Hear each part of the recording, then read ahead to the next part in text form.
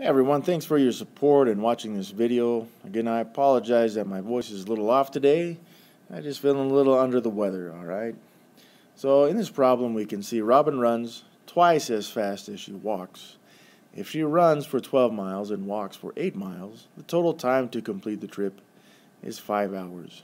Find her average speed walking and her average speed running. So what we have here is a matter of rate, time, and distance. Okay, so we'll compare these this way, and then we'll also compare her in terms of running and in terms of walking. Alright, now what do we know here? Well, we know that she can run twice as fast as she walks. So if we made walking just some variable as a rate, walking W, then her running rate would be 2 times her walking rate, 2W. Then in addition to this, we know that the distance that she ran for was 12 miles, and then she walked for 8 miles here. As you can see right here, 12 miles running, 8 miles walking, okay? And yes, this is in miles. I labeled that appropriately. What it doesn't tell us is the time that she ran and the time that she walked, but what it does tell us is that she had a total time of 5 hours, right? Now, since this is a rate is a distance divided by time. You can think about this in terms of miles per hour, dollars per hour, some type of rate, okay? And we'll always divide by time, but since we don't know the time, we'll have to manipulate this until we get a time equals something. And by switching the rate and the time, we get that time equals the distance divided by the rate. Alright? So when we write these out, we simply place the values for each running and walking, and those times are the distance divided by the time for both running and walking here, right? Now what this means is that if we take the 2 times and add them together, we know that we'd have 5 hours. But we're going to write that a little bit separately just so we can see what we need to do here. So this is what we have, and this is just kind of like trying to find an answer for the polynomials. If we have a common denominator, then we can get rid of all the fractions, right?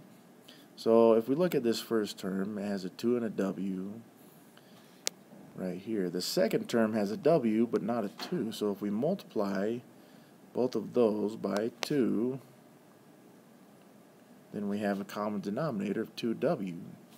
5 has a denominator of 1, so we're going to have to multiply it by 2W, just like this.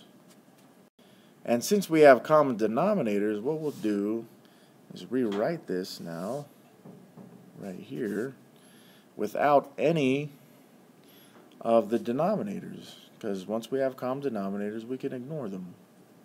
So that gives us 12 plus 16 equals 10W. You can see that 2 times 8 would give us the 16. 5 times 2W, or 5 sets of 2W's, would give us 10W's right here, okay? So now we'll just combine the 12 and 16, which gives us a 28, and that equals a 10W, and then we'll just divide both sides by 10 like this, and that tells us the walking rate is 2.8, and 2 things we were comparing here were miles, and time was in hours, right? We can see that here. So when we write the actual answer for the walking rate, we can see that she was walking at 2.8 miles per hour. So there we go, we have the walking rate. And then the final thing we're going to want here is the running rate, right here. And the running rate, as we look back, was just 2 times the walking rate. So we're just going to double this. So we have 2.8 times 2, which would give us 5.6, and again that's the running rate. So the running rate was 5.6 miles per hour. Now you could go back and check. You could say, well, if she was running for 5.6 miles per hour, how long would it take her to run 12 miles?